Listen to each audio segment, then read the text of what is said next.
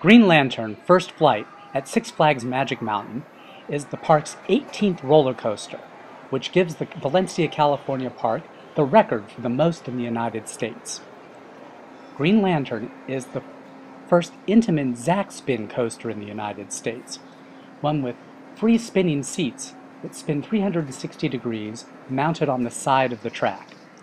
If that sounds familiar, it's the same basic configuration as the park's X2 coaster, but in this case, instead of the spinning being synchronized with the track, the seats are spinning freely based on the weight distribution on the coaster.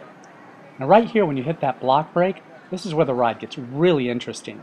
The back half of the ride is a free spinning, intense experience, not one for roller coaster newbies.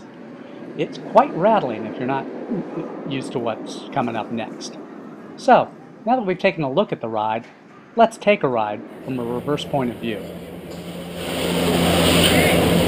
Please take care of me,